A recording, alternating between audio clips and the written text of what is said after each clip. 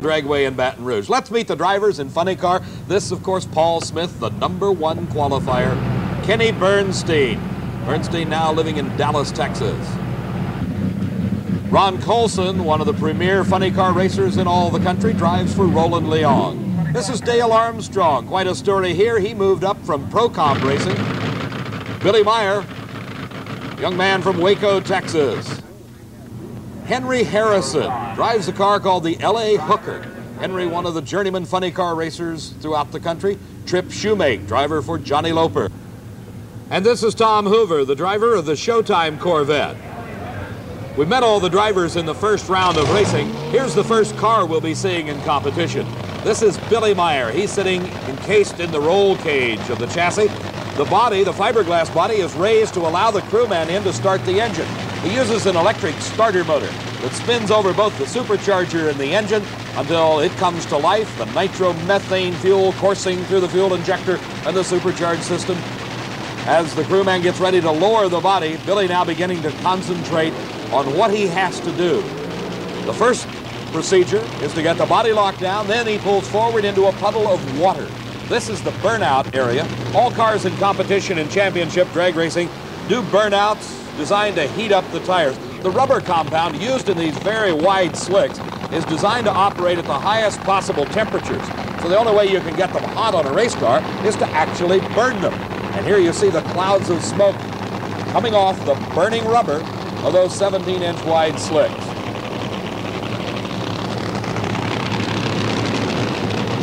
Billy Meyer's competitor in round #1 of racing is Henry Harrison at the wheel of the LA Hooker. The Corvette-bodied car out of the Los Angeles area.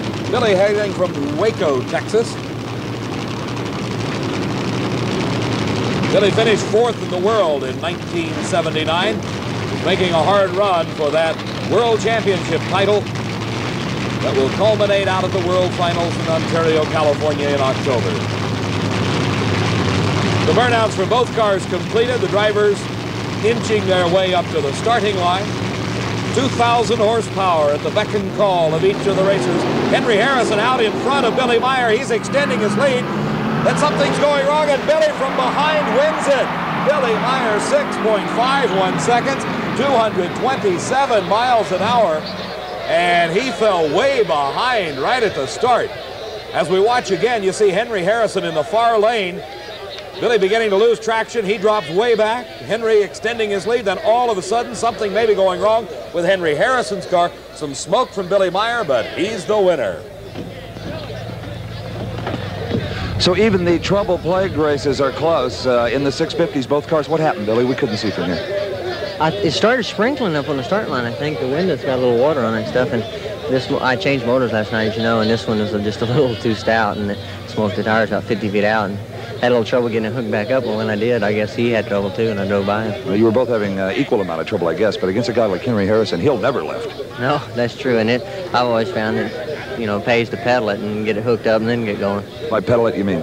By lift one time and then get back in the throttle, and the tires should be hooked up by then. If not, you're way behind anyway. So.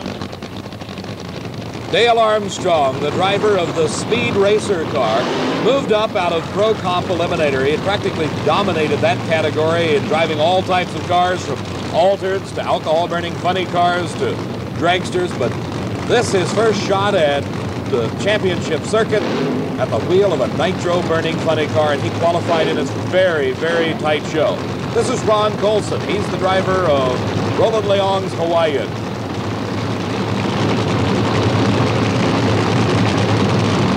Both drivers setting themselves for the start. Side by side, they are at the middle of the course, and then Ron Colson pulls it out in the last few hundred feet.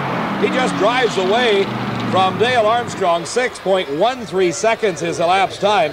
His speed over 242 miles an hour, and a tremendous charge out of Roland Leong's car with Ron Colson at the wheel. You see the move right here. Look at him pull away from Dale Armstrong.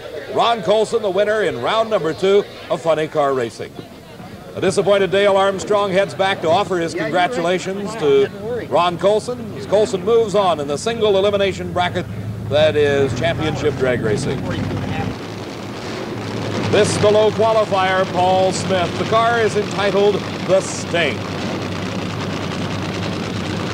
Alongside of Paul is Kenny Bernstein. Again, we look at the Christmas tree as it is seen from the point of view of the driver. In fact, Paul Smith would be looking at the Christmas tree just about the way you see it here. Staging lights are lit, the tree goes green, and Kenny Bernstein smokes the tires off the starting line. He backs out of it. Paul Smith very close to the center line, but an easy run, a fine 6.16 second, 234 miles an hour, and Kenny Bernstein just coasted through. It was at the first major race this season. He lost control of the car right off the starting line at the Winter Nationals and hit the guardrail. Here he was much more fortunate, able to lift off the throttle, bring the car under control, and Paul Smith very close to the center line. Dave, Paul Smith concerned that he might have crossed the center line. You did not. I didn't know. I thought I did. I come close, and I kind of drove her back there. I think it ran pretty good. Anybody here? Yeah, it ran pretty good. This little budget operation just ran 6.16. Oh, that's good. It's fixing to get interesting around here. The Hawaiian ran at 13, now you at 16. Will the track take more power? I think that's the limit for today until it gets a little hotter, the track. They smoked the tires in the middle, that's why I don't cross the center line. And now, you don't have a trailer full of spare parts. Do you think you hurt it? Yeah, she got some pistons. I think I got enough to fix it. If there ain't nothing else wrong. I don't have a spare motor with me. If you ran out of parts, could you borrow them or buy them here? Or? Well, I think I can borrow a motor from Kenny Bernstein, the one I just beat. He's my buddy. Okay, Paul Smith is going to rely on some sportsmanship from Kenny Bernstein before this is all over. The final pair of cars in the 8-car field that made up the first round of eliminations. Funny car eliminator, Trip Shoemake at the wheel of Johnny Loper's car, while Tom Hoover, the owner, driver of his own operation, the Showtime Corvette. These two men finished 6th and 7th in the world in last season's World Championship points chase. Proudly bearing the number 6 on the side of the car is Tom Hoover. Number 7 was Trip Shoemake.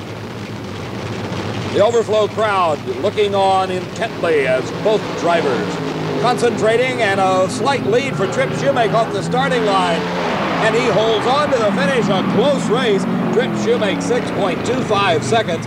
The losing time only 6.27 seconds, just 0.02 of a second separating the two cars at the finish line. Shoemake held that slight lead throughout the entire quarter-mile race. And your winner, Trip Shoemake. Another day, another dollar. Ow! I love it. I'm loving it. Okay. Do you think Trip is just a little happy? We'll see him in round number 2 at the Cajun National.